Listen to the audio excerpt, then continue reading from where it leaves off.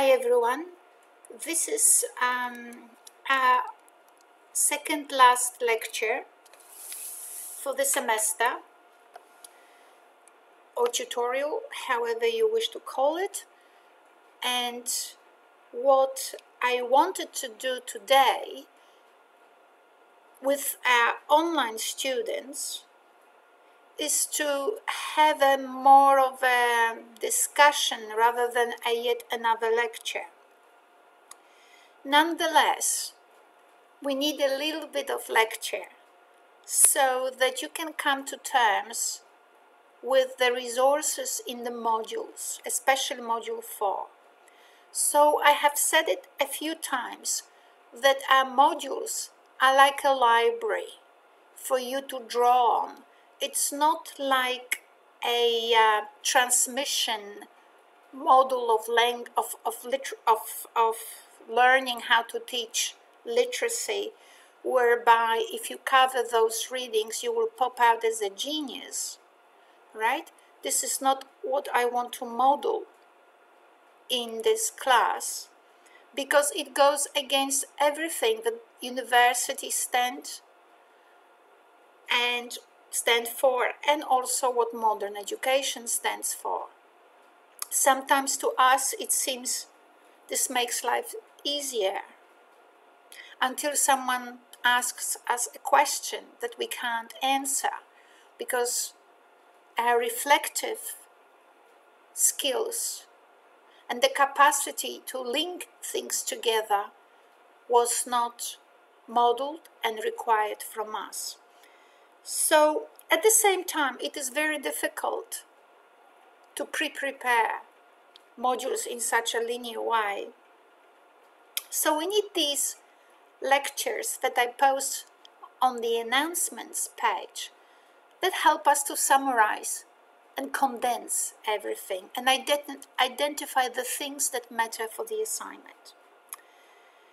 So this little YouTube lecture is designed to help us with assignment 2 to summarize particular things, but not to cover everything. But what I would like to do today is to focus on the role of the reading for emotion strategy that enables students to read better. It's a new strategy, and I will produce arguments, some arguments, why it is, in my view, a better way to look at text.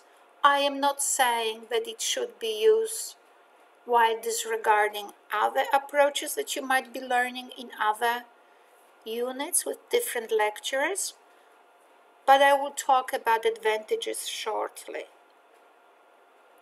So, what has happened so far?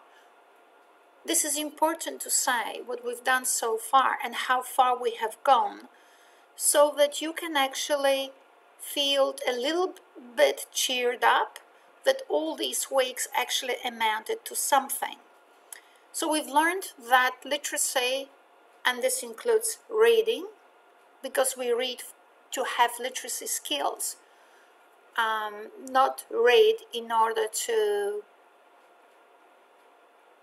decipher a text but have no idea of the context that informed it, and also how we could relate to it. So we learned that literacy is a complex term. It has a personal dimension, it has a social dimension. What else does it have? It has the cultural dimension, value or ethical dimension.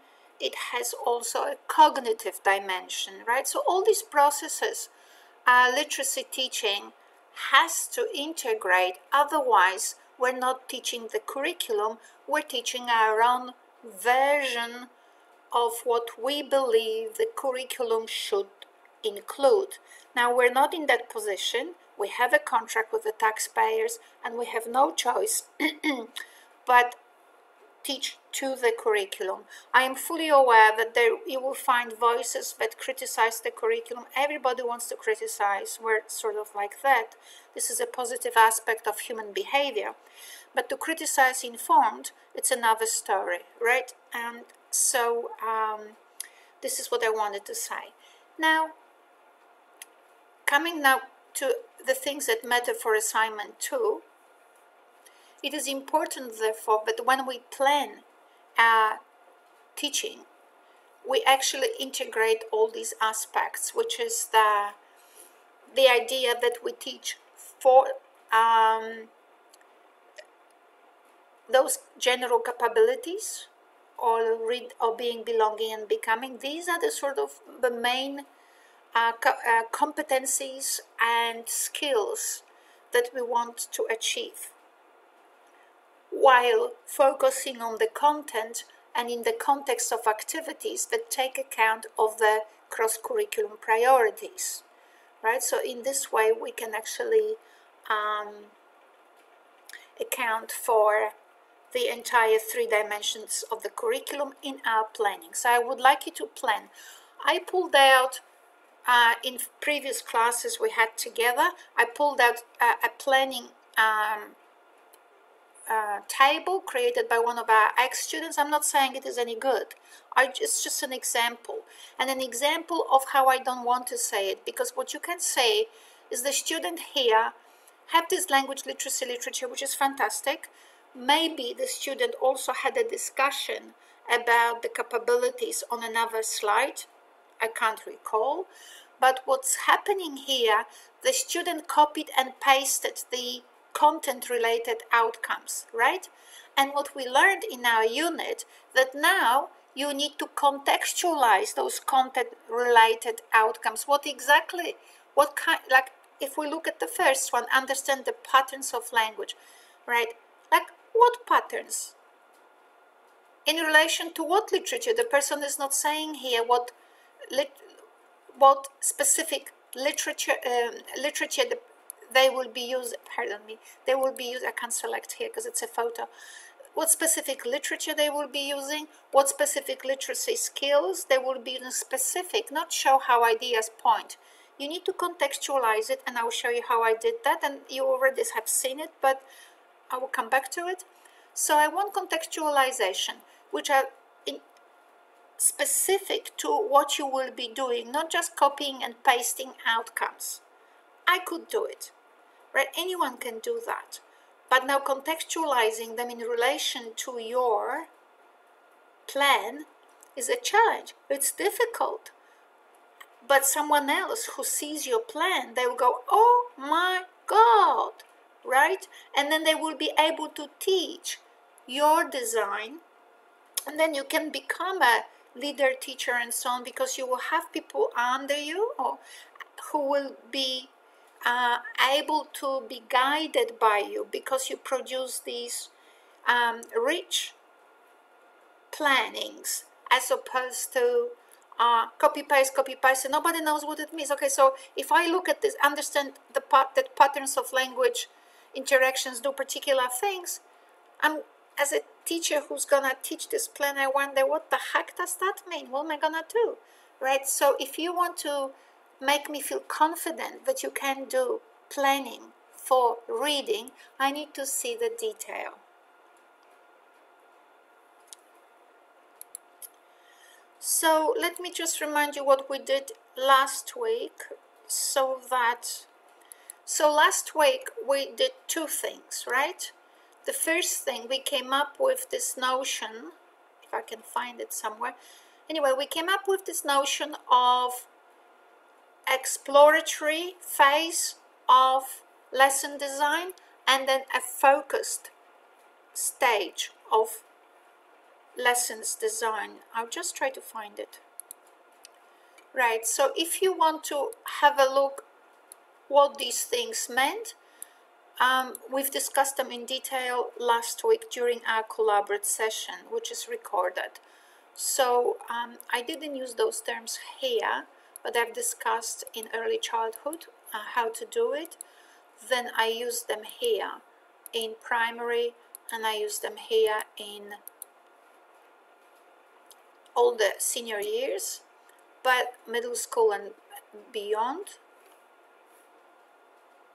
So I have just now added the master and focus and explore and play stages just for early childhood people. So explore and play, you will watch it, and there are particular strategies that you can use. Oh, here they are, explore and master. I didn't have to do that.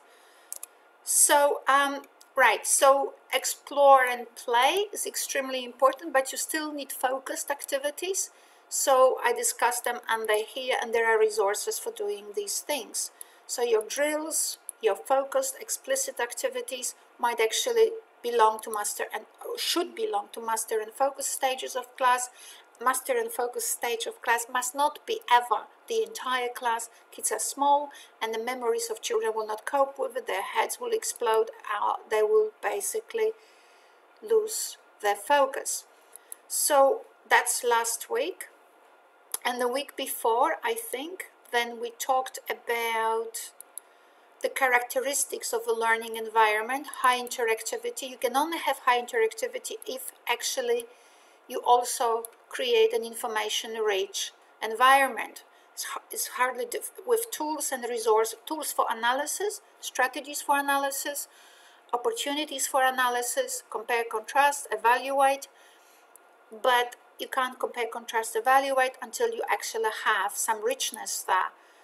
So high interactivity, richness in resources and opportunities to do these exploratory play activities, and also activities which are form focused. We also need, and another characteristic is diversity in terms of cultures and perspectives. So we've discussed that. So now all these things, the master and the exploratory and play and these features of a learning environment has to now be present in your planning, for your planning to reflect a form of integration of everything we have learned that would align with the requirements of the curricula that are relevant to your context. So our lecture plan, our tutorial plan, is actually reflected in our announcements. So you've got the teaching line, the storyline of our teachings here. And in week 8, or what I thought was week 8, might have been week 7, you have here template document, and this is where I was indicating the elements that need to be present in your detailed descriptions of your lessons as you plan them. So if you click on it, you'll get somewhere, or you get something. And today what I will show you is how I suggest we could think of completing the last column, which is what the course of the lesson, of the content of the lesson. So I'm a little bit nervous doing this because I don't want to lose the plot here. Planning is a complex thing, but as you can see, I've identified a few reading support strategies. Reading, helping children. How will strategies to help children in the context of their reading, to help them read. So there are different strategies that I actually like and I have identified.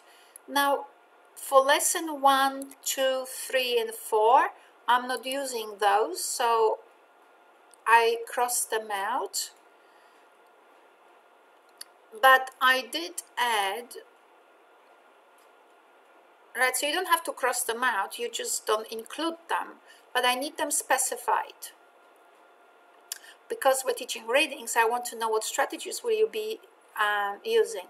Now, obviously, the best would be also to reference them, so you can reference to this collaborate if you just can't think of anything else. I, obviously, being a little bit older, or at least older in education and literacy, I would say Bruno Latour, who is like number 1, and here Panksepp, can't remember how to spell them, and Panksepp. I have this, all this lockdown is creating sort of your brain turning into a noodle. So reading for emotion is Anja Lyon. Remember Panksepp, that guy who did the neuroscience of emotion? I got it from him. Reading for emotion is Anja Lyon, based on multitude research in neuroscience, but specifically actually Antonio Damasio and this girl, what's her name? She works with him. She finished PhD in Harvard. I can't remember. Imordino Yang. Right? So none of that comes out from my empty head. It's actually building on other people. Analyze, identify features. We could put Bloom here. I'm very happy. Everybody knows that we need to analyze and we need to evaluate, right? You can put Bloom here. You can put Anja Lyon's tutorial, or you can put here even Panksepp. I would put someone else here. Actually, I myself, in my own work, I would put Jordan Peterson, because he really nicely points to research that I don't know. It's from Russia, but it's a very nice research that basically says we always act by evaluating what's important, right? So you're not seeing the whole world at once, you're seeing now the computer. There could be mouse running behind you and having a good time, and not until you say it or have a reason to turn around, like there is a noise, you will not say it's gonna eat all your cheese. So, so anyway, it'd be nice if you actually included references where you got those strategies from. So I'm not using those, so I crossed them out here, but they exist. So aesthetics I use based on Ramachandran, so it's Anja Lyon based on Ramachandran. Speech, text to speech and speech to text, that's basically my own invention. So it's Lyon, and if you use them, that's Lyon and Norman 2017. See how nicely it is to actually know the references. Panksepp, I can't remember what's his book. I think 1999. But you can so Neuroscience of Emotions, it's on the internet, you can find it anywhere. So, and the phonic drills, it's just like everyone else in literacy, right? Because everybody does phonic drills. So, but I've given you some paper last week that talks about, and some other resources on phonic drills, so you've got stuff there. So it'd be nice to reference so you look educated, right? Because that's the idea. We always reference to say that we've read and we're smart. Then you have all these three things, and I try to contextualize them. You probably will do it better than me, but I just did it to show you that that interacting, that contextualizing is possible. So I'd identify the resource that I will use. I will use mainly one resource for this class. That's a surprise, because normally I tell people to use more, but I do use a couple here, or one more in addition, so that I can achieve the exploratory aspect, right? So exploratory, compare, contrast, explore, right? Seeking, the seeking circuit, right? So Panksepp talks about the seeking circuit. We were talking about that. So I need to somehow enable that. So I do. So yeah, so we've got all of those. Now we've got them out of the way, so I can push them now here. And then I was thinking, okay, so how can I introduce to you that in a greater detail, but maybe a little bit more up to date, the concept of reading for emotion and why it is important. Well, it is important from a number of things. Well, first of all, emotion is important. You know that. Awareness of your emotions is extremely important for social and personal capabilities. So you self-manage, right? You know when to open your mouth and you know when not to. You know how to evaluate your intentions in terms of emotions. Because if I say to the Vice Chancellor, "Hi, old mate," right? He's not gonna be happy, and it may not turn out very happy for me too. So every intention, you've learned it from other people, from other lecturers that you study, that every time we do something, it is motivated by an intentions. Human beings are intention driven, purpose driven. We always have purpose, right? So when I want to do anything, that's because I have an urge for it, or I have a reason for it. There's something driving it.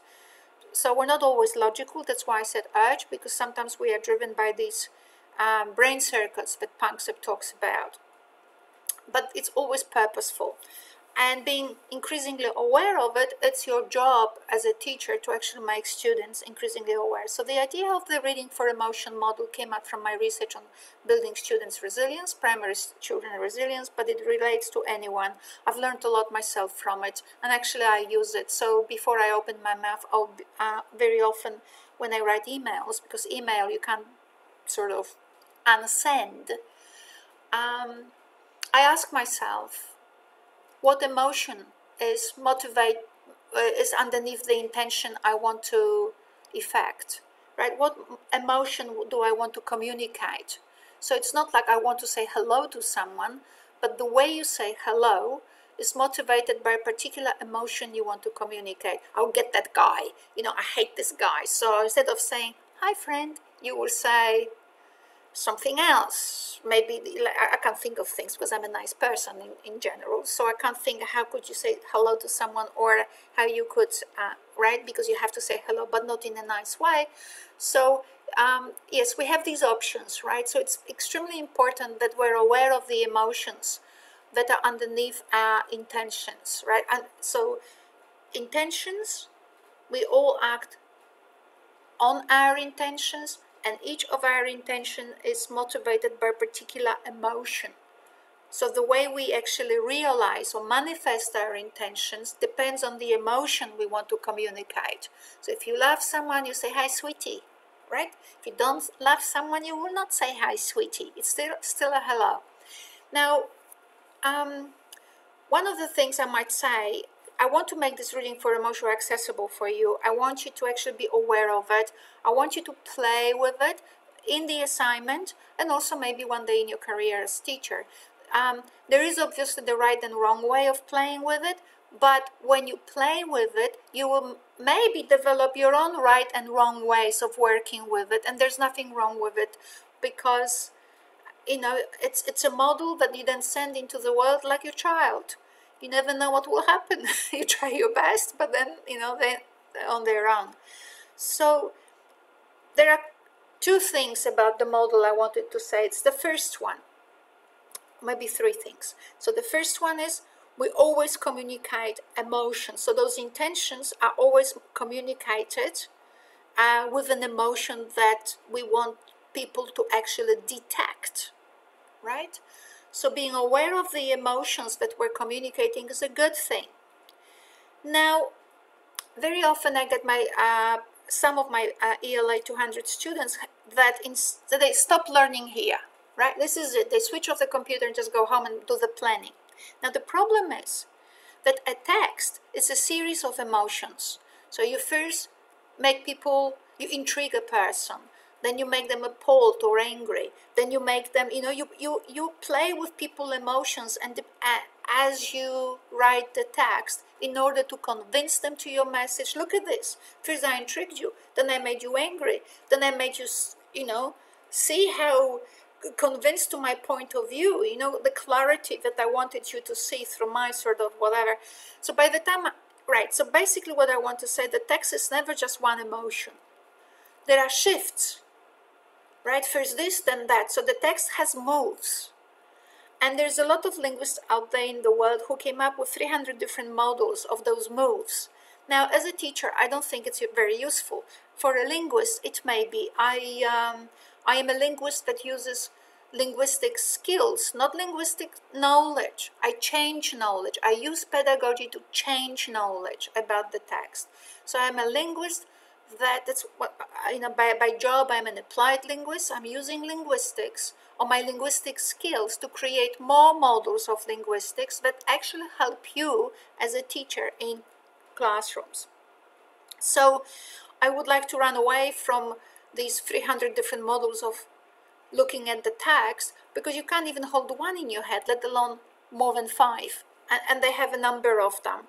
And some of them are actually not very detailed, so there's a lot of gaps. In the beginning, they know what to say, orientation, complication, but there is 3/4 of the page whereby they leave it empty, and then they say, oh, here's a conclusion. right? It's just not enough. Maybe it's good for linguists, it's not enough for a teacher. So there are, so to remember, we communicate emotions. No text is just one emotion. So we cannot say that this fable made me laugh.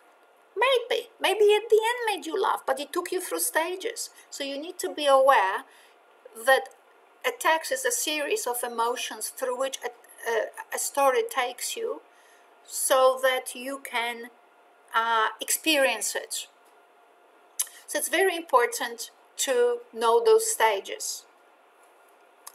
I have invented my own stages. Now, I didn't invent all of them by myself. Where can I show you the best? Nowhere. So I developed them from my own work, but some of them you basically can already relate to. I've seen them before. So instead of orientation, I don't like orientation. I just don't think it has a meaning to anybody. It's the focus, right? So first you have a story of the focus. So where are we? Where are we? What are we talking about, right? That's the most, and in English, the main thing is of a story is always in the beginning. So you want to connect the reader to the story, right? You want to create a connection of sorts. So that's the feeling, right? You want to create a positive connection, maybe negative connection, maybe, I don't know. But basically the focus is about the first stage. So there will be a separate emotion for focus. There will be a separate emotion for what they call complication. Complication is not the correct word in my view. Disturbance is better, because things go well and then the contrast happens, right? Contrast, not complication, contrast. So here we have, just to be, since we have this file open, we might look. So grasshopper is happy, hopping, chirping, having a great time, and then this change happens. And then comes by toiling an ear of corn.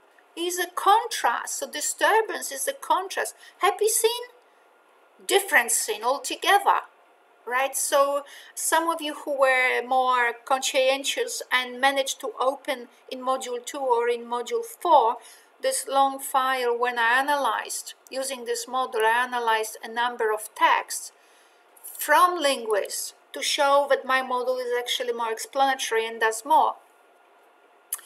With the stories by Aboriginal people, when they were taken from their families and taken to white people or to convents and so on, what we have here, very often the story starts, it was a great day, we were together, we were chirping and hopping, right? We were a family together, and then all of a sudden we heard the police siren and a hard knock at the door. It is not a complication. To call it a complication, it's a kind of understatement. So you have to find a word that can be universally used for texts, right? And disturbance is actually, this contrast. It was all good, then there was this hard knock at the door. If you sit at home, at 7 p.m., everybody's singing songs, and someone bangs your door, your heart is beating faster, right? So there's this different emotion will be here, right? So then the next move in the text is the dialogue. There's always a dialogue.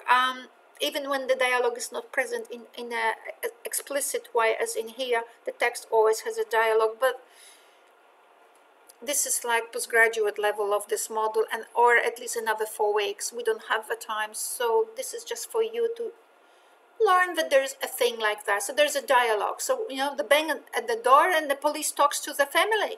You've done this and this, or we came here to do this and this, right? So now people are trying to calibrate themselves. They feel confused, and there's a confusion. So confusion is a different feeling than a feeling of anxiety, right? Scared and anxiety are different things. Or terrified and anxiety is a different thing. Anxiety is it's yet in those Aboriginal stories, it's still a not well focused emotion, right? We don't really know whether things will go well or not, but the dialogue is actually telling you it's gonna be bad, right? So in here, in Grasshopper's story, what we have all is going well. Life couldn't be better. Now we have this new role model, right?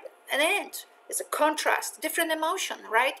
Now So there, I will not talk about what emotion. This is we will get to that when I discuss the planning.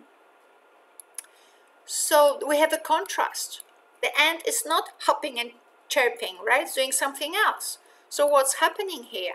We have some sort of, trying to find this through the dialogue. The two are trying to clarify their positions, right? So it's a different mood now, right? Here is just like a contrast. It's a surprise, and here we have two positions that are being actually explicated to us. And the development. How do we know it's the development? Because now we see how the story went on from now, right? So all this happened. So what did actually happen? Well, but the end went on. But is here what the linguists call a connector. I don't teach connectors, I teach emotion. So what emotion is here? The ant did her own thing. How do you know that the ant did her own thing? The ant went away.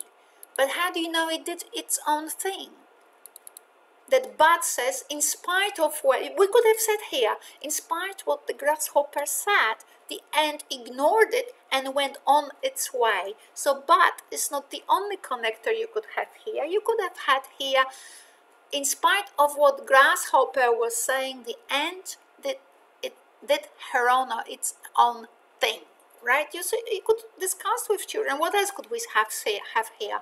So these discussions are very important for learning. If we talk about meaningful learning, as opposed to imprinting on children's head that every time you want to have an opposition, you say but.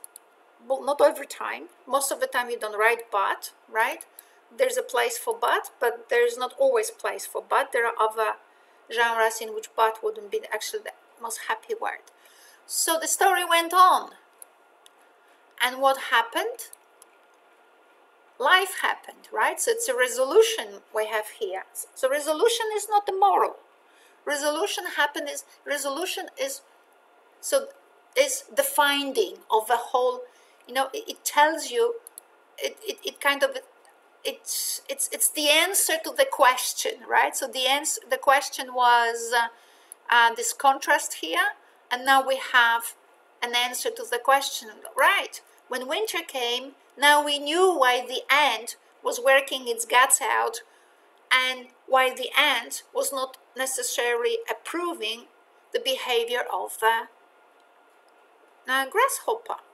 And now we have a moral. Now you will see when you work with children in schools, and maybe even when you prepare for this assignment and you pick up some stories of your own choice, you will find out that some stories may not have articulated moral. But the moral is implied, which means you still teach it.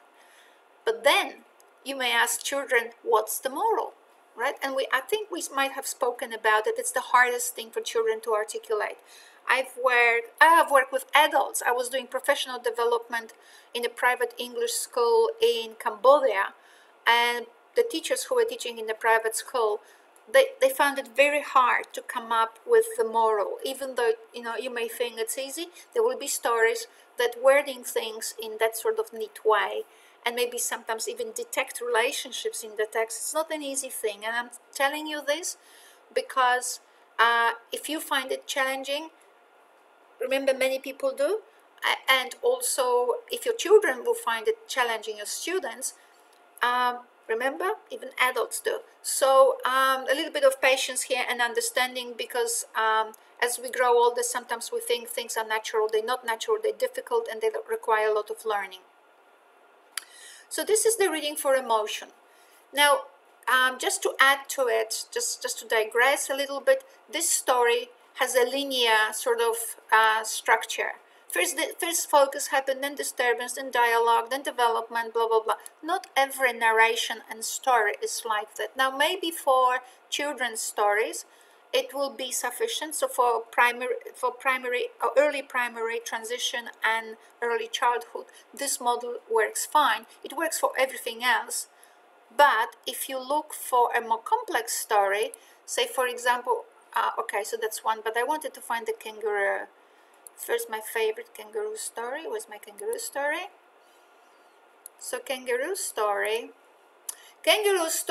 had a different model, and now I don't, this is not well, I didn't really, in this particular PowerPoint, I didn't draw it well, but I will explain it. So the kangaroo story had a focus, right? One day, the kangaroo was quite worried about the little Joey as it was playing around and sort of like, doing its own thing. So kangaroo mother was quite sort of worried about him, because he could just run away or do something crazy, because kangaroo mother didn't have a pouch yet, because that's the story. It's an Aboriginal story about how the kangaroo got its pouch. I got it from YouTube. So I would pay someone to show me the whole drawing of this story. Maybe I'll find it. Just one second. Okay. So I'll just...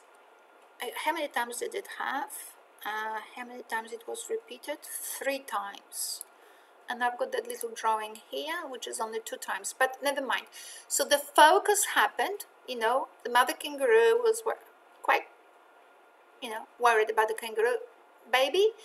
And then disturbance happened. Oh my God, a wallaby came. Oh my God, it's a contrast, right?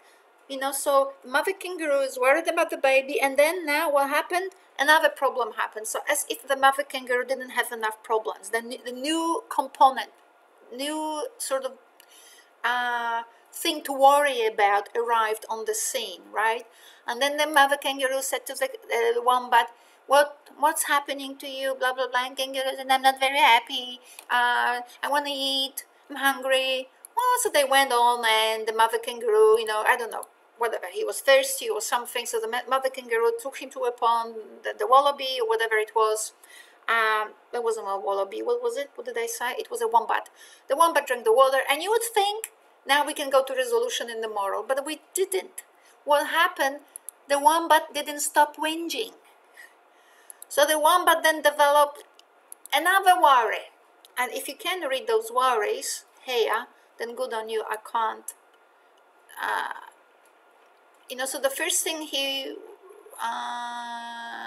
was sick and blind, blah, blah, blah, whatever. So anyway, so the first thing he wanted water, then, so I'll use the other model because it makes my life easier to compare. So the first, anyway, so first it was, let's assume it was water. Then the next story, he wanted to go and eat. Then the next thing happened, like the wombat was never happy, right? But in any event, finally things develop in such a way. So you can see that every time we got to the development stage of a story where the mother kangaroo just fed or led the wombat to the water, instead to jump to the resolution, we went to another disturbance, which is another contrast. Now, fed, wombat wanted something else, and then, after the wombat drank, well, he wanted something else, right? Wombat in Polish is he, so just now and then when you hear these he's, just forgive me. So anyway, now and then so as soon as we could have gone from development to resolution of a story, but I got another thing. But remember, resolution is the answer to the question. And the question really is that the mother kangaroo found her little Joey a bit of a handful, right? So that's the problem we have here. Mother kangaroo, it's just sort of... So what happened? But that was the context, right? But the problem was that the wombat added to her problems. And didn't just add once to her problem, added again and again to her problems. So, oh my God. And mother kangaroo, even though she was worried about her little baby, she was still obliging to the wombat and taking care of the wombat. What does this tell you? The mother kangaroo was loving, right? Loving. Not just her own baby, but other creatures. So the resolution here happens when the mother kangaroo goes to sleep, and the spirit comes upon the mother kangaroo and gifts her with a pouch, so that now the loving mother kangaroo can reduce her worries and shove the baby into the pouch, and then if the mother kangaroo is so helpful, then can help other animals, but not necessarily also be so anxious about her little baby. And the moral of the story is, and I don't think that there is a explicitly said moral of the story in that story. Now, some people thought there was. I was thinking there isn't. You can decide for yourself. I think in your resources, you have the mother kangaroo story here. You have a PowerPoint, which is called Kangaroo. You definitely do, so you can make up, and I actually typed the whole text, so you can make up your mind. But if you can see how this story drags, and again there was a problem, and again there was a problem. So what I found here, what was interesting, that I felt that the moral to me, and this is the creativity of your students, sometimes when there is the moral not explicated in a clear way, give them the opportunity to come up with their own moral, right? So I gave myself the opportunity to come up with my moral, and what for me the moral was that love is patient, right? Love is patient and rewarded. You can say if you do good things happen to you, right? But the fact that so that's one sort of moral which everybody came up with. I just still like the idea of love being patient, because even the structure of a story, when it hits 3 times this disturbance level, it shows to you how patient love is. But even though there's conflict, even though there are problems, we're dealing with it. We don't abandon love. We work through love. So that's why I like that idea of love in that story, because the story never actually stopped having the disturbance element in it. It went on and on and on, and the mother kangaroo was delivering. So I find it very interesting that this structure of the story coincided with the idea that love is patient. So there. So my point here was about the reading for emotion model is when we actually identify in the text those switches from chirping, happy, whether it be kangaroo or unhappy kangaroo, whatever, grasshopper, to the end, to the dialogue, what happens when people want to clarify things, to what happened as a result, and then resolution, to the disturbance, okay? So what happened? Winter came and then grasshopper died. So I want you to understand that the text is a series of emotions, and we identify those movements from one emotion to the next, so that we can actually then maybe draw it or analyze it ourselves, how people actually play with our emotions through text, play in a maybe positive way, but also play in a negative way to manipulate us. And that's more or less for our students in ELA 200 who teach older children, whereby you actually want to see how the text actually works on your emotions, in order to get you to a point. So sometimes rather than looking for the dialogue, looking for perspectives, different conflicting perspectives in order to obtain its own clarity, it might actually, narrow the perspectives and continuously show you in the dialogue confirmation of its hypothesis, confirmation of how it sees of its point of view on the disturbance, confirmation, right?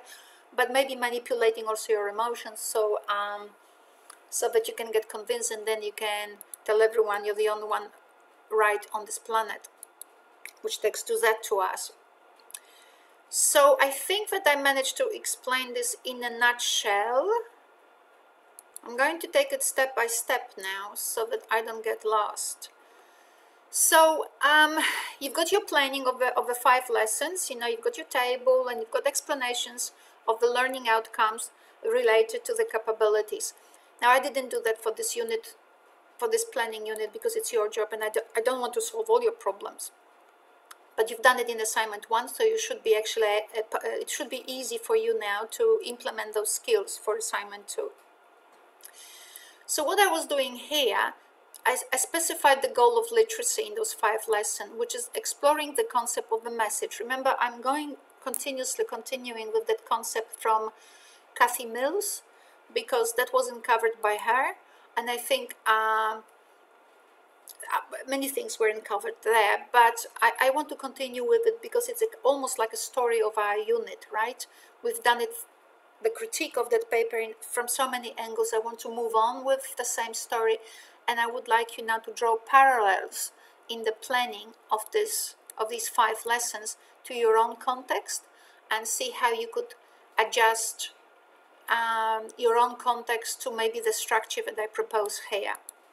Obviously, you might actually make use from other strategies that I included here already in your lesson 1. You don't have to follow it instantly, but my point here is to show you how to work with the reading for emotion model when planning 5 lessons. So we explored the concept of a message, or even educational message, right? Educational message in ways that expand and develop students' social, personal, intercultural, cognitive, and creative capabilities. Everybody knows where it comes from. And being, belonging, becoming, integrate those higher order skills as well. So, I will focus on this aspect today. I've discussed this in previous weeks, so you can study it yourselves. So there is nothing wrong with introductory questions, right? So the principal comes in and says, children, or students, dear students, you've been here with us for a number of years, but this year we have new little children coming into our school. We would like to make them feel welcome. And wouldn't it be nice to create a product for them, something like they could watch or touch or, hear, that would communicate an educational message for them. So something welcoming, but also having some element of educational message, right? So that's a good activity, because what it does, it doesn't create the context of a lesson, of lessons or unit of work or of a project which is only for the teacher. But what it does, it's coming to you from the world, and now you have to use the literacy skills and learn which ones matter, so that you can actually affect the world, right? So the world comes to you, you assess, or they came to you with a particular request, and now you have to explore what is out there in terms of literacy opportunities. I don't know how to call it better. So that you could utilize them to actually create this educational message. Now, one of the reasons why don't mind those, like, this is interrogation, right? And this is when your 3 students who are always, I call them the dentist children. Obviously, they're not just the dentist children. There's some, but you know what I mean. They have their arm in the air. They know every answer, right? And then you have this child from somewhere sitting at the back and just looking at you with big, beautiful eyes and having no clue what you're talking about. So that's what I don't like. But we will level it up shortly. You can see that we will be doing a lot of work here. But this is like a little bit of a warming exercise. Not warming up in terms of I don't know what. Warming up in terms of people or children or students evaluating where they are, right?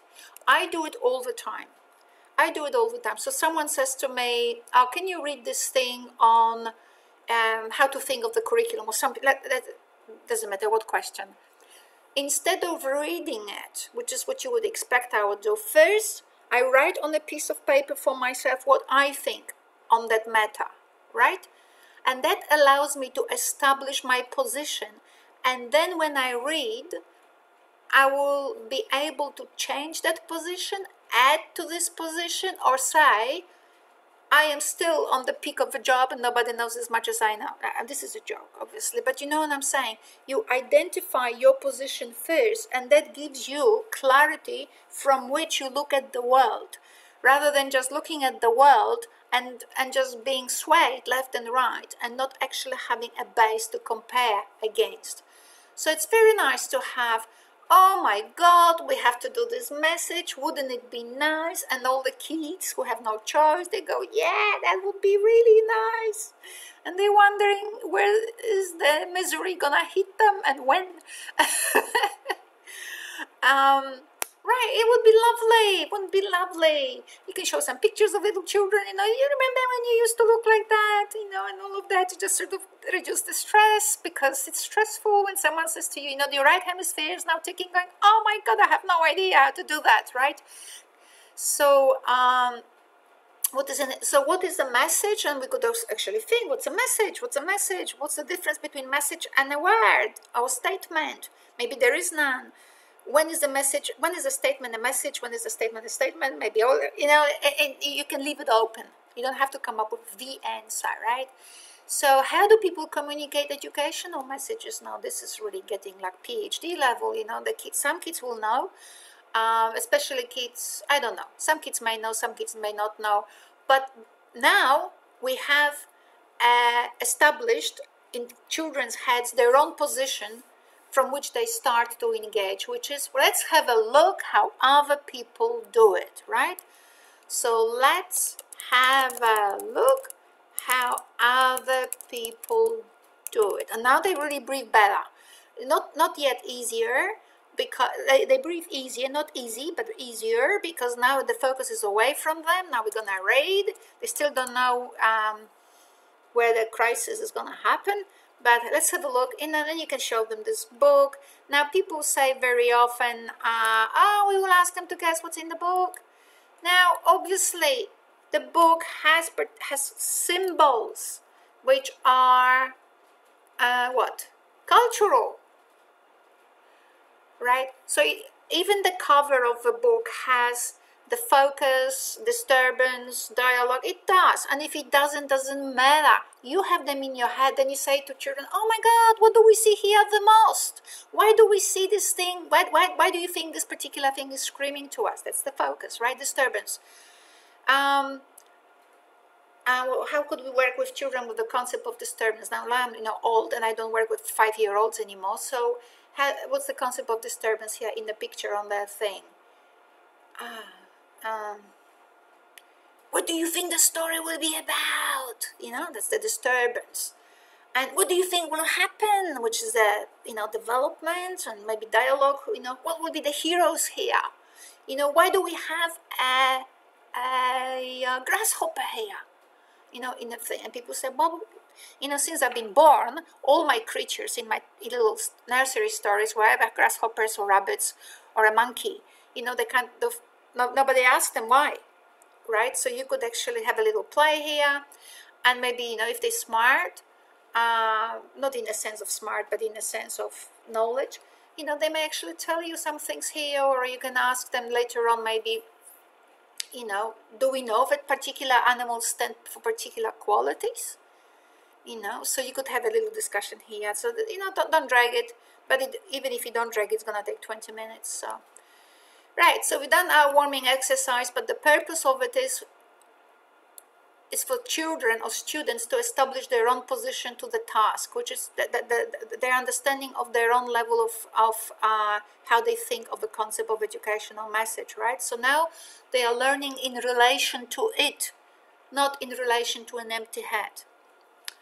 Okay.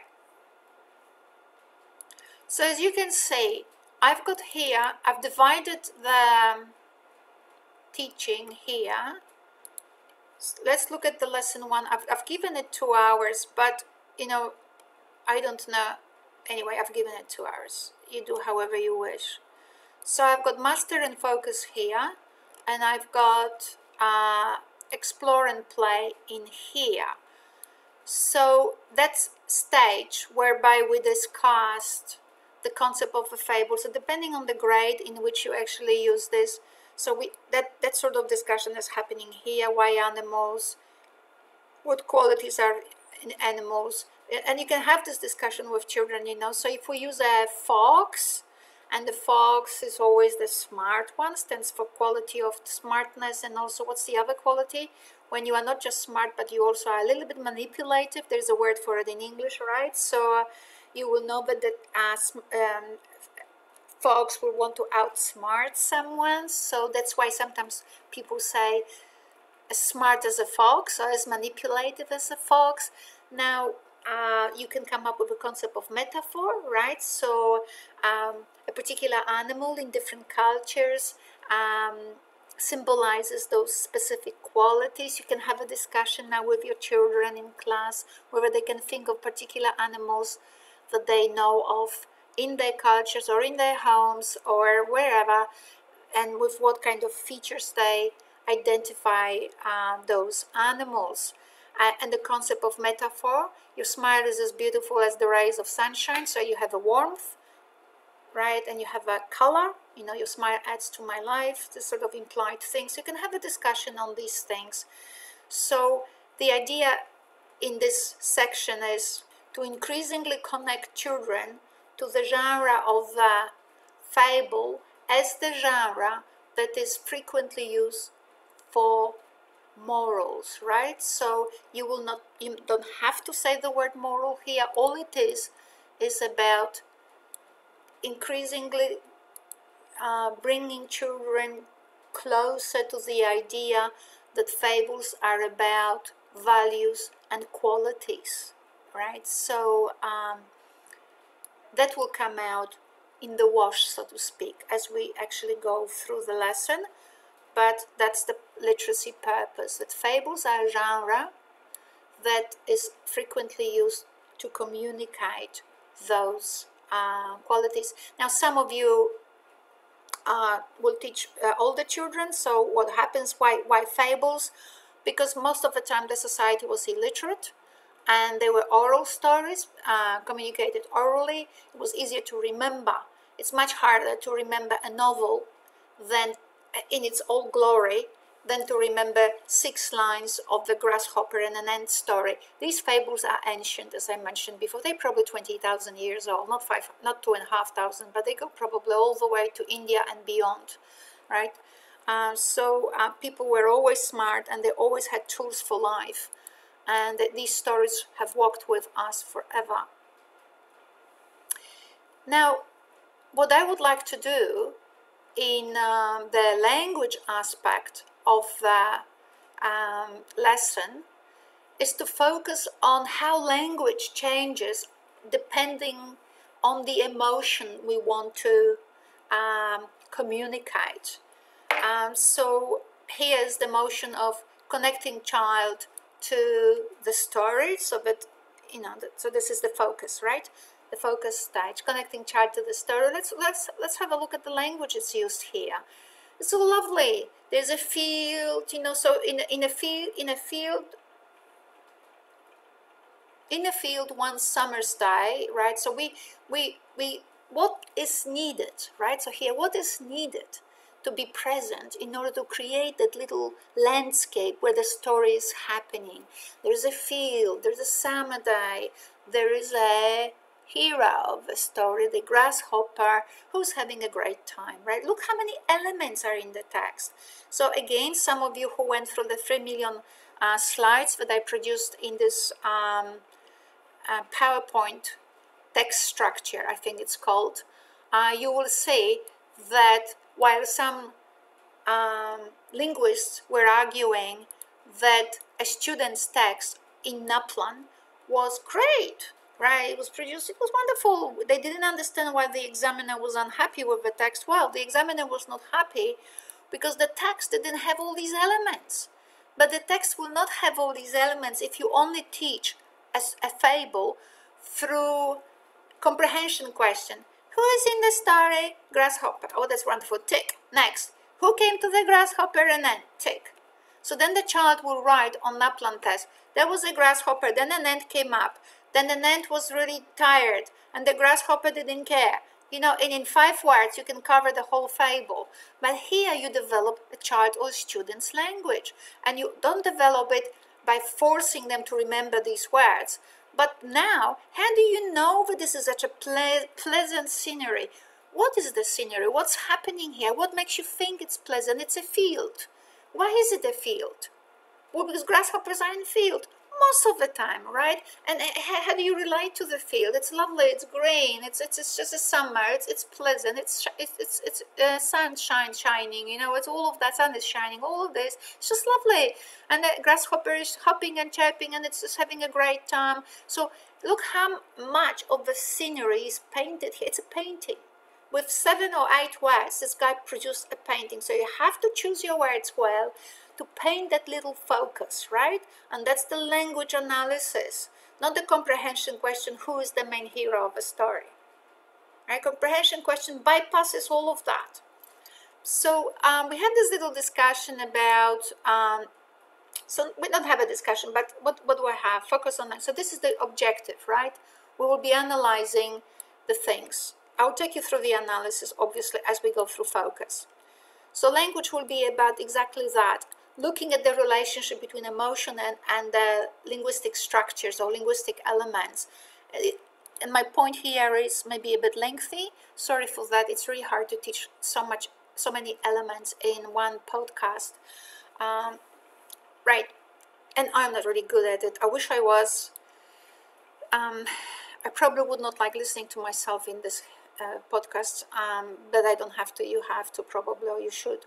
So in any way, so by language element here, we will be analyzing the language of a text and how it communicates the emotions, right? How much is in it? Which words are they accidental? What would happen if we change the word, and all of that? So we're looking at how the language is used. What else here? Right, so we will be using our discussions. Why discussions are important here? They are focus discussions, by the way. The focus discussions for each movement in the text are extremely important because they tap into your right hemisphere where you have nothing or very little, right? And now by analyzing, you, by magic, create more elements in your right hemisphere, so you gather information. That's why I wrote somewhere here that reading for emotion is also through gathering. I don't know, somewhere I wrote it, right? So you gather information, and reading for emotion depends on it. So you analyze and evaluate, but you also gather information. So you gather information so that you can compare and contrast your hypothesis. That's very good. It's here. So, so that's the discussions, to stimulate the right hemisphere, to make the right hemisphere to sort of generate more models. From the discussions allowed to trigger more information to be generated, and then children will organize and reorganize it still in the right hemisphere before they come up with some master plans or some patterns that then they can actually put into their left hemisphere while they are asleep, which is what our brains do. So we're triggering, the discussions are fantastic, the compare, contrast, and so on. The literature, we will add 1 or 2 texts to compare, because you cannot see something is black until you saw white, right? Because otherwise, if you see black, all is black, and there's no black, because that's your reality, so there are no colors. It's just, you don't have a concept of colors. So let's have a look. So we do the analysis of language, right? Here. And that's what we're doing in order to get a better understanding of the genre of the fable. We're moving towards the moral, but we want to do exploratory, a little bit of activity that helps us to understand the fable and also understand it deeply through our discussions of how language is used in order to communicate the story and, as a result, the moral.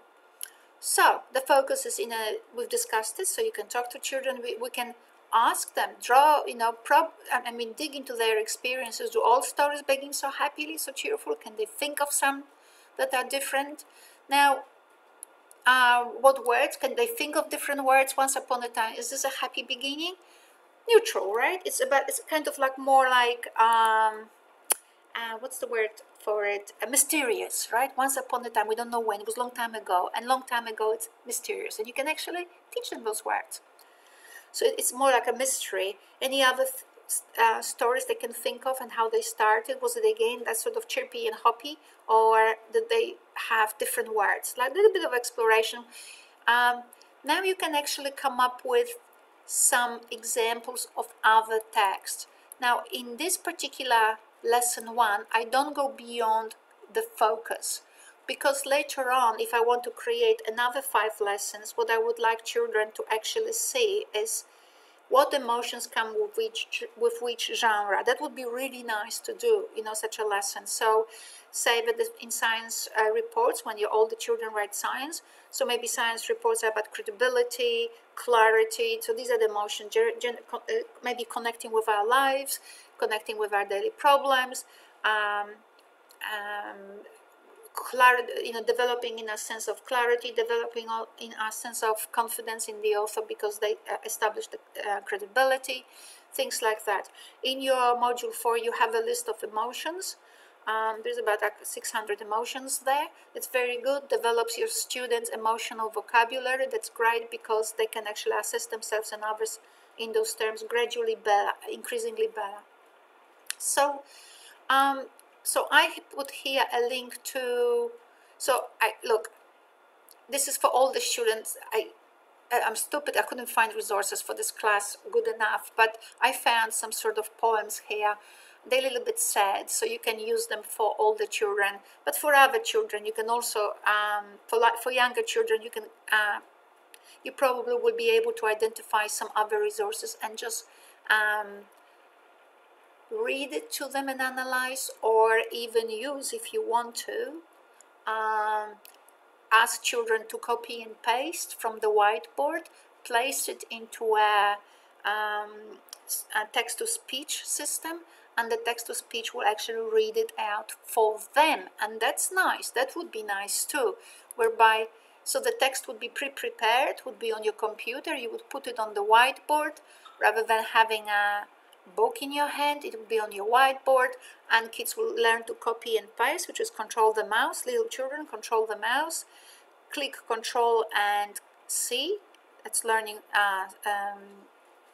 letters, and then learning software, which is ICT, copy and paste, click on play. They will learn quickly that play means play, and or say, I think it says say, and the thing will say it, and so on. So you'll be able to analyze. And if you want to find out with children how to analyze the text from this particular new story that you have integrated, then maybe by clicking on each of those words, the avatar would read them out. So you could actually make it quite long, but that's okay. It's a playful aspect, exploratory, and help playful learning, and that's very good. It can drag.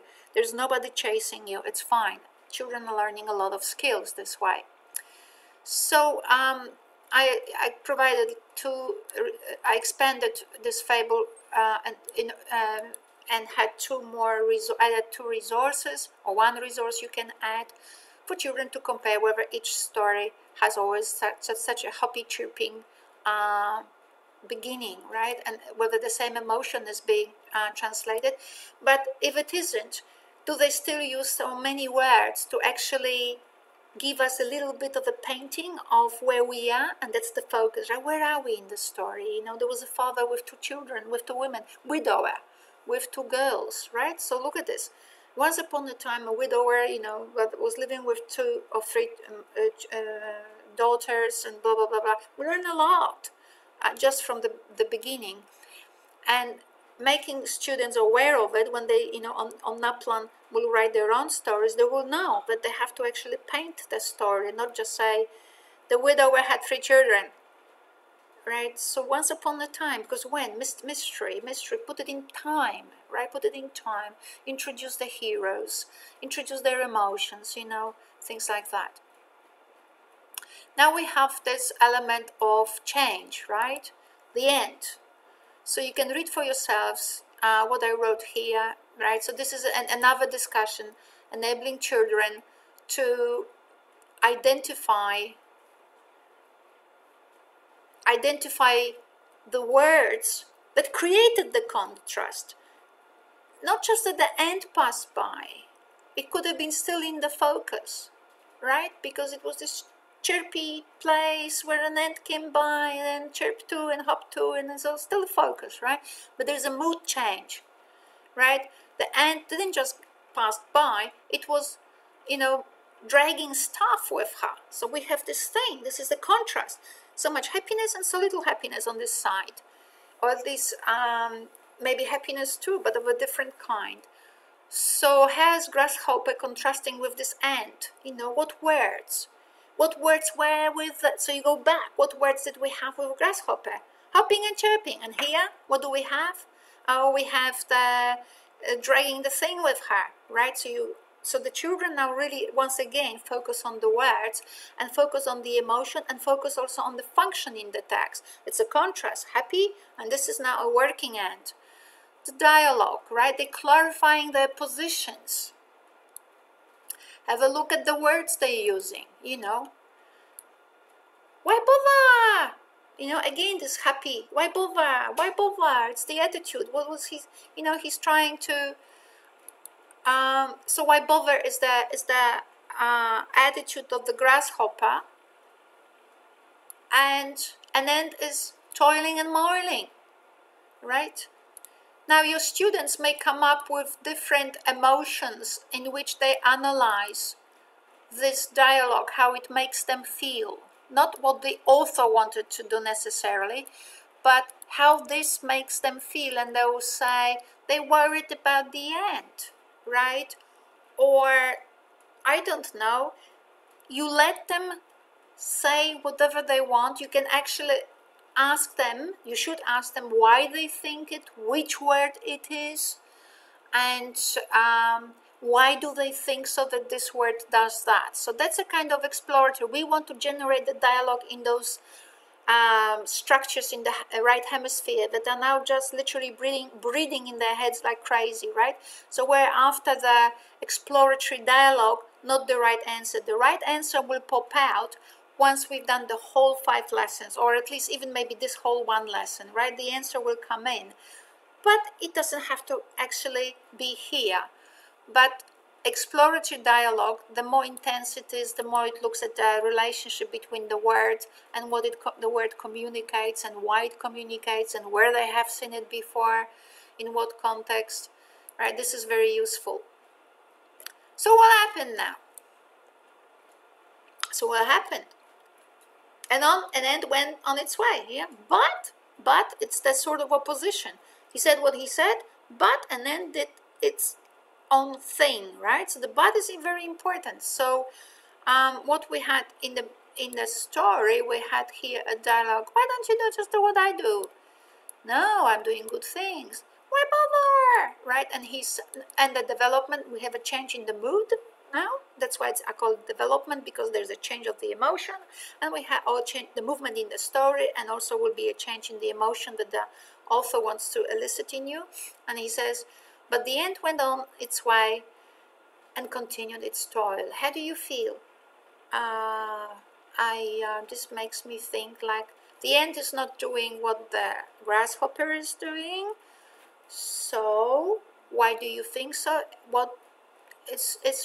It's contradicting the grasshopper, right? So are you concerned? Are you happy for the ant? Yeah, we're happy for. I don't have all the vocabulary, emotional vocabulary. Happy? Are you supporting the ant? I don't know. Well, we will see, right? But we can see the contrast here. So even though grasshopper was saying whatever he's saying, but the ant went on its way and did her own thing.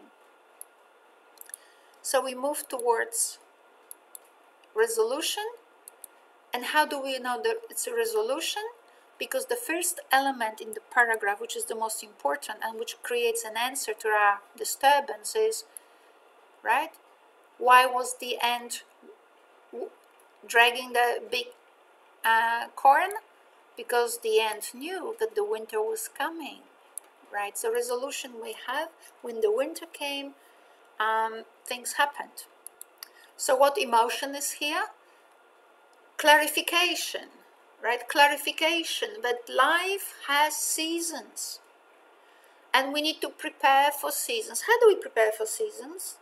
well, maybe not in Darwin, but in other places. You can even, if you want to have these things ready, you can on Google find children that when they prepare for season, they have to prepare for season because in summer they run in dresses, but in winter they have to have these big boots with fur and all kinds of things, right? Because it's cold, so you always have to prepare.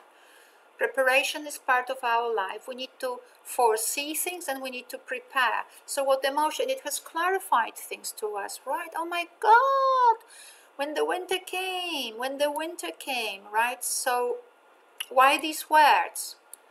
Why these words?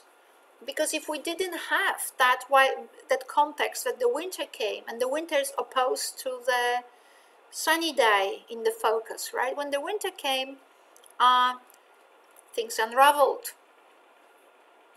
So great. So we can have a little chat about it. The kids will by now be very talkative. And then the moral of the story. Then the grasshopper knew it is best to prepare for the days of necessity. How do you feel? What emotion? I mean, you don't ask children what emotion is this making you feel, but we could ask a better question. What did the grasshopper learn? Right? Are you happy for the grasshopper? Did the story have a positive ending? What did we learn? Right? You can see that all these questions are not so much, they are a little bit about the content, but they are also about generating discussion. How do we know that those grasshopper learned a lesson? Oh, because he said, what did the grasshopper say? It is best to prepare for the days of necessity. It is best to prepare for the days of necessity. So now we feel a bit more clarity. Not only that, we feel more knowledgeable, right? It's a kind of like illumination, revelation. Look at this, what I'm doing now, revelation. Look at these words. You can use them with 5-year-olds too. Doesn't matter if they forget all of them. That's the idea, right? They have to hear them, and the more we analyze and work with children this way, the more these words become part of their vocabulary. We want them to be becoming, right, which is more than they are, which means learning a little bit of more abstract terms, which is the same as the cognitive skills of higher order thinking skills of critical thinking and creativity. We want children to actually have learn some words, some abstract words relating to the processes of thinking, so they feel more clarity, they feel more knowledgeable. So how is the message here of the fable worded? Now backward, because this is all about language here today. Well, it's worded, it is best to do one thing. It is best. It is best to. It is best to. Okay. And now we're moving to the master and focus, right? We could use this structure of it is best to and actually generate our own messages, or maybe educational messages, right? So, you could ask children as they sit together next to each other with their neighbor at the bench, come up with some sentences. They can they may not be able to write, the 5-year-olds, but they may be actually think out, and maybe with the speech to text and text to speech we could actually write it down, the transition, and the primary children, especially the primary children, they will be able to actually write it down. It is best to clean your room before it gets too messy. It is best to show your love for your parents every day so they don't feel sad. Right, so it is best. They will come up with, 5-year-olds are still, the research says when they 5, they start losing their creativity because we in school limited them, but they're still pretty good at the age of 5. They will be still pretty good at the age 11. By the age of 25, they will be like me. They will come up with 2 examples only. So I just lost my creativity. typical example of education. But yeah, they will come up with examples, and you can adjust this master and focus session, and maybe use speech to text and text to speech resources or tools or applications to get these morals that they will come up with that structure, to actually get them written, right? And so collaboratively with the applications, they write it down, they know this is what's the computer written, and that's fantastic, it's written, and we can put it up somewhere and have them. It's like a one slide in the beautiful PowerPoint we could have with all these it is best to, right, listed. It's fantastic. We have a product without actually even finishing 5 lessons, right? So put it in the PowerPoint and you have a whole slide or 2 with those sentences. It is best to, right? And now they have learned some structure of the moral. Obviously not every moral is like this, but it's better to have this structure when you are learning first time the concept of the educational message with no structure, right? So we've done quite a lot of work within the first, what I call lesson. It will take several, I don't know, and 2 hours or maybe more a little bit. Maybe you have to split it a little bit, right? So I'm happy with you to do that. So let's move to lesson 2. So what's the difference now? Here, the difference in lesson 2 we have expanded the literature elements, right? Now we have included songs that have morals, and we've included thank you cards, right? It's really important. It's not like we're gonna generate message and we'll create an educational message using a particular application. It's like, it's not teaching literacy. Literacy you teach when you actually show in what different ways the same thing can be done, and what different literacy tools, whether it's a thank you card, a song, or a fable, where are they appropriate, right? So now we are contrasting a fable, which is for everyone to read, with a song, and maybe also with a thank you card. They all have educational messages, but now used in different contexts, and maybe not necessarily for different purpose, but in different contexts, because each context has its own requirements. So we would summarize it, right, a little bit with children. So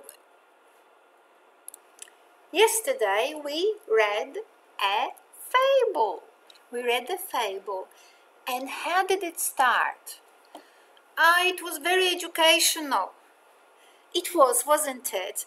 But do we remember how the fable started? Now we're probing for this sort of emotional analysis, right? We want children to remember happy, then the contrast, right? Then the clarification between the parties, then life happened, and then educational message popped out, right? So how did it start? It started happily, chirpy, all of that, so they would say, oh, it started really good, the grasshopper was really happy. How do you know it was happy, right? You want those words to come out from them. It was hopping, really. And what else? And it was, you just drag it out of them. So happy, and then what happened? Then an end passed by. And it was yeah, there was an end there. It wasn't good, was it? No. How did you feel for an end? Sorry. You felt sorry for the end. Yes, we all felt sorry for the end. And then did the grasshopper feel sorry for the end? Yes, he did.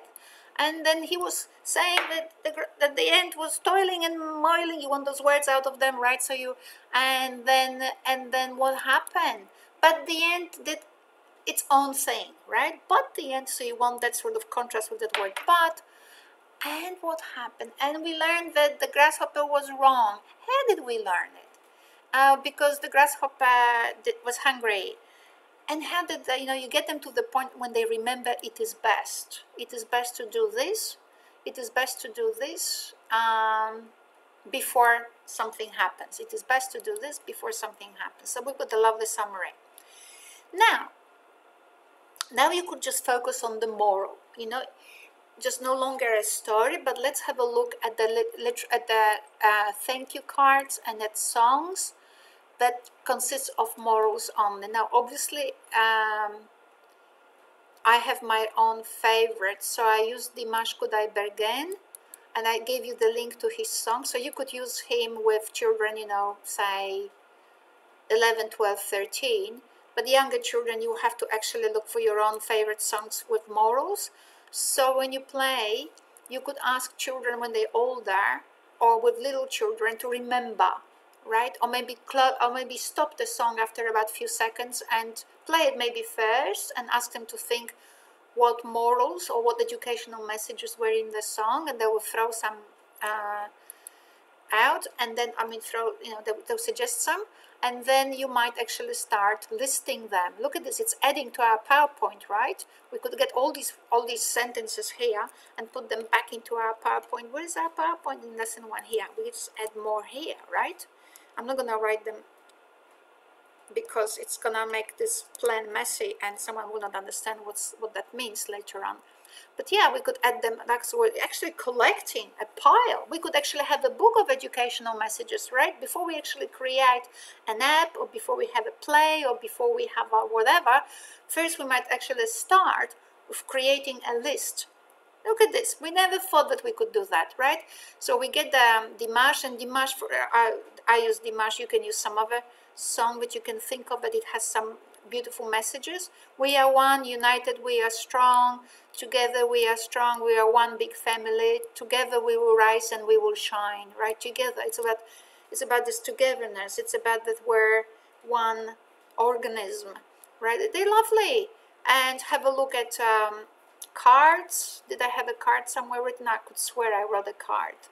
You know, so we could actually collect some cards either from the shop or from the internet, and there will be some values there written, like I'm sure I've written it, I just can't say it now. You can see it because you're not as nervous as I am when I actually teach. But basically, you know, something without your love I wouldn't be who I am, right? So that's for the mother or for the father. Without your support, for some reason, love goes to the mother, support goes for the father. Don't get me into this discussion why, but anyway, so you could come up with some cards which have these, you know, are they morals? Nonetheless, I'm not quite sure whether they're educational messages, but they are messages, and they are just some ways of sharing your own level of learning with people to whom you owe, right? We all owe things to someone. So appreciation is about owing. Maybe you can actually contrast that maybe in the song it is more like still a moral, but the other one is more like appreciation, right? So you could actually contrast, nothing hurts. Right, so the mastery, literacy. Yes, we might actually now learn that morals are about communicating values, right? About what values? You could actually identify those values. You know, united we're strong. What value is it? We're just one organism, right? What else? Before, what was that statement there about the end? It is best to, right? Preparedness. So what value? Preparedness. To prepare matters, right? So we are one family.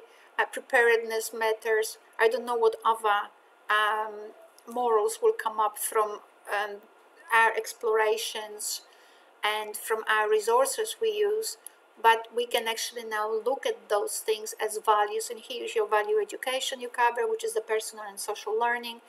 Honestly, we're going well, and we haven't even started. It's only lesson 2, right? And the literature. When and why do we create these proverbs, and when, you know, and when do we communicate them? You know, when, when, and how do we communicate them, right? When? So when you can ask the children, it is your synthesizing here, you're synthesizing the learning. Synthesizing the learning. So when do we communicate them? When we want to tell people a story that has affected us, right? When we want to build up people, right? Tell a story that has affected us, build up people, educate people, right? Well, you can't always play, right? It's a very hard story to tell people, but they can test it on themselves and play and see where they get. So educate people, and maybe the cards and gratitudes a little bit different, but to show that we're aware that we owe people, right? So it's not so much educational message, more like an appreciation message, and it's slightly different. It's still a message, but slightly different. So we move to lesson 3, and it's very short here, because I would like you to now pick up a story from a different culture. Remember that literacy has also the intercultural element, and now we want to actually be more increasingly inclusive in our class. So the ant and the grasshopper was kind of like, what do you call it? Not it was transnational, right? It was beyond the national boundary. It's a heritage of humanity, and that's why I said it's way older than, because the Greeks claim it, the Indians claim it. I can tell you that the Indian culture is extremely old, and then the Indians claim their culture is even older than any scientist claims. So I will go with it because we know very little. Be nice to know how to spell analyze, right? So have a look maybe first with an Aboriginal story. Pick an Aboriginal story and go through the same analysis as in lesson 1, and see how the text of that story and the animals that they have in that story, which qualities they represent, which way they speak, which way they communicate, and what emotions they communicate. So do this analysis and maybe communicate again or identify what's at the end in order to master, for that phase of mastering. Once you finish the exploratory phase, go to the master phase and say what structure of the moral they have that you could actually include into your structure of educational messages, right? So, or of morals. Some of them may not have a moral, some because it's implied. So maybe children will word it themselves, and then we can include it here, or they will have a structure and you simply include here, and that will go to our PowerPoint with all the lists of educational messages we are collating in this PowerPoint here. Look at this, we're gonna have hundreds, not just one. So we go to lesson 4, and I strongly suggest that you do the same analysis. Now it's gonna go faster and easier, and kids will be, do you see how you are just kind of like, almost like drilling them into this analysis? So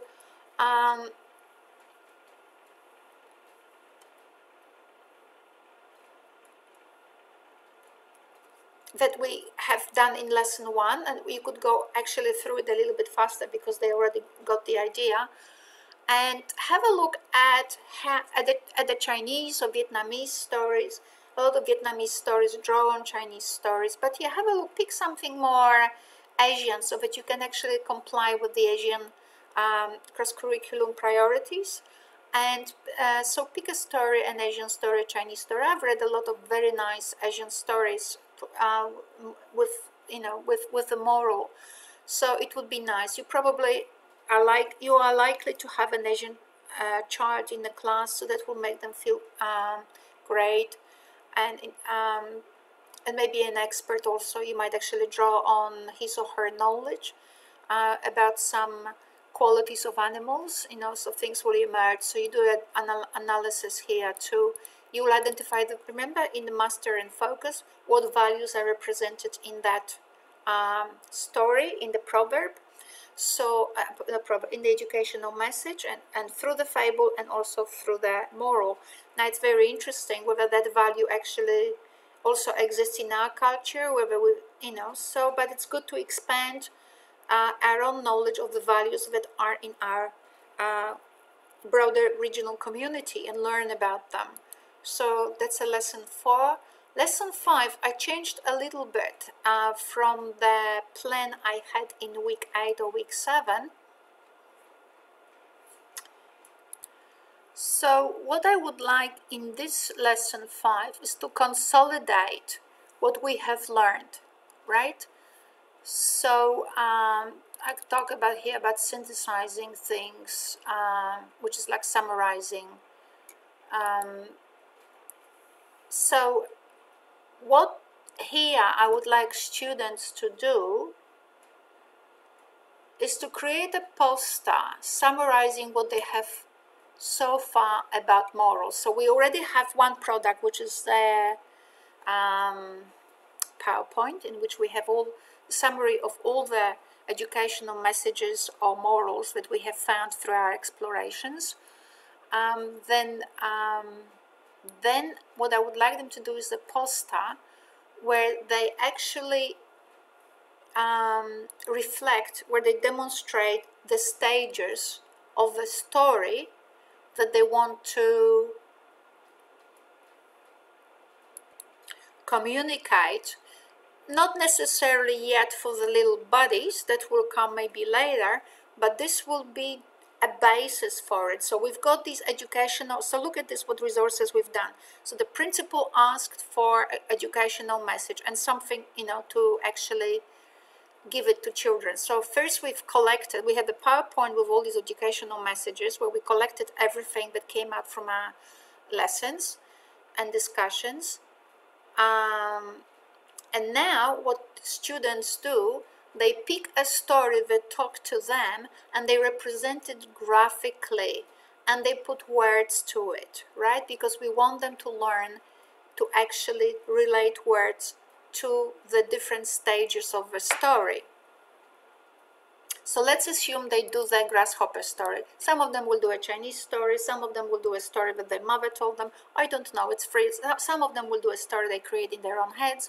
I don't know, we don't really care. We want particular things to be present in the structure. So what do we have as a structure?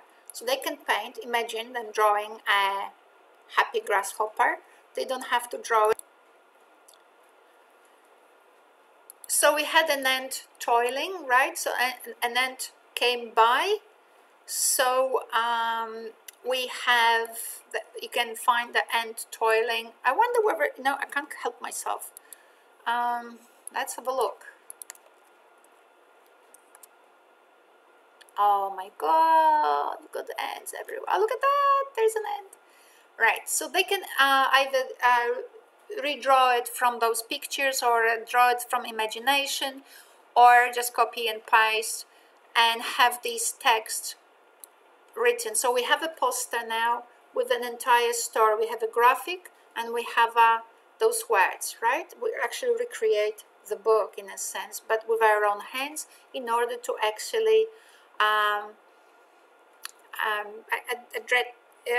reinforce those structures and the sequence of the story and the emotions that all of this was generating in us, and especially the words that did that. Happy, then this drama is happening, right? The confusion, why is the ant toiling? And then the dialogue, which is confusing everybody. Why is that, right? So the dialogue was kind of confusing children. The emotion was confusing. Why couldn't the ant have a good day? Just like the grasshopper did. And then we have another structure, right? So the children are learning the shifts in the text that were happening, right? And the fable is just great for it because it's so simple. So then happened but. So development, right? So end is going its way. So you can just show how the end is just minding its own business. And then we can draw the winter, right? So what will happen in the winter poster? In the poster, which has a next picture, which is the winter. So what will happen in the winter? We have, when the winter came, oh, we have to have a picture of the winter, then we have to have the grasshopper in it, then we have to have no food in it, he's just dying of hunger. Oh my God, that would be one miserable drawing, right? And then the moral. and then we will draw the moral. So when the winter came, these words will be on the poster. So it's a whole poster with a whole story. And, you know, even if we stopped here with the educational message for children, that would be lovely, because if children in your class analyze different texts, say maybe a Chinese text, another person will do the grasshopper story, another person will do an Aboriginal story, another person will do their own story. It'd be nice to have presentations to children with those pictures, with your children actually telling a story to the new buddies.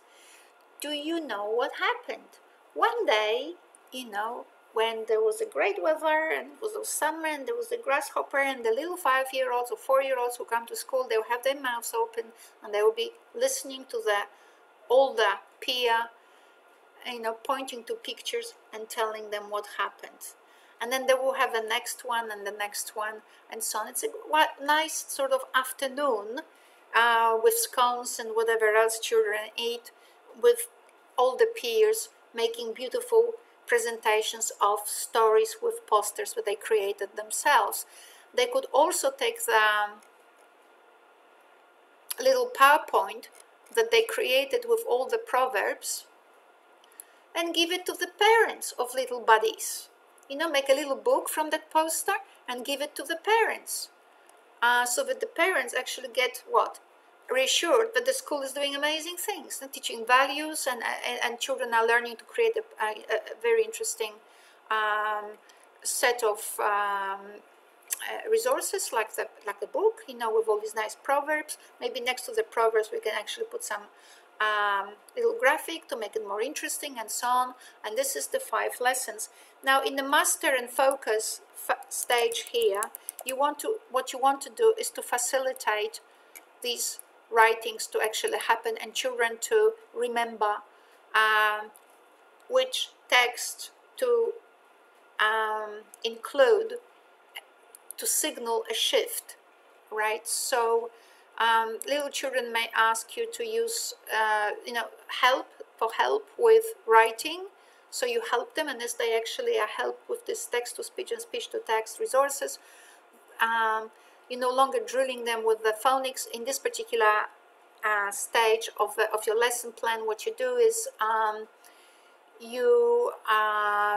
they are focused, because they only have to write what they already have done so many times. They have covered this in lessons, and now they're just reinforcing how to write it. With all the children, you create a poster, right? With all the children, maybe less sort of heavy work is required on helping them to actually get these words right, and more like making sure that they get the right words, not how to write it, but that they get the right words in the right places. Now, I can feel and hear it that the teachers of 5-year-olds will say this is too complicated to write for little children. That's only because we have a culture in schools where we think that you have to start with simple, and then one day they will be able to write, what's this most complicated and the longest word that in English? Remember how people from what was the name of this nun that had an umbrella, flying nun, you know, the flying babysitter, I forgot her name. Anyway, at this very moment when I teach this, my head is empty.